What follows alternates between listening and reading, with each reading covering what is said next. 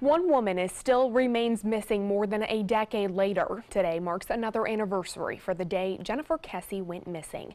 ABC 7's Rick Adams talked with her parents tonight and has more from Bradenton.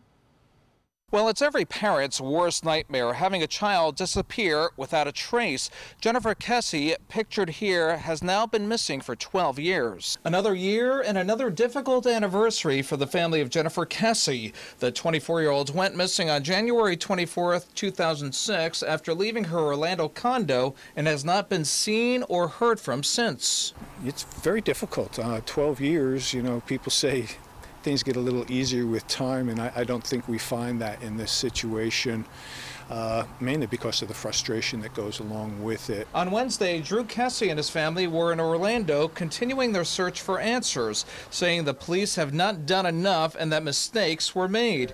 They now want their own private investigator to take over the case and are planning to sue the Orlando Police Department for the case files. We've hired lawyers and investigators and we're ready to go on that. However, they have told us no.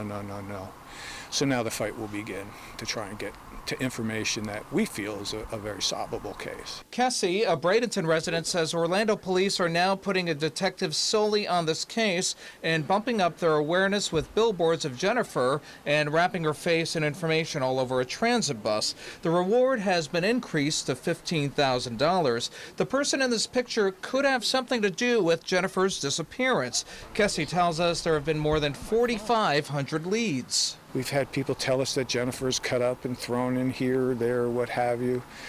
It's tough to deal with that, but we have to get through that because we have to find Jennifer.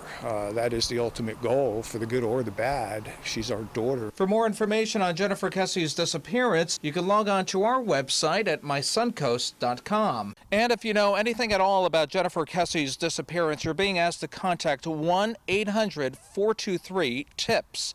Reporting from Bradenton, I'm Rick Adams, ABC 7, your Suncoast News.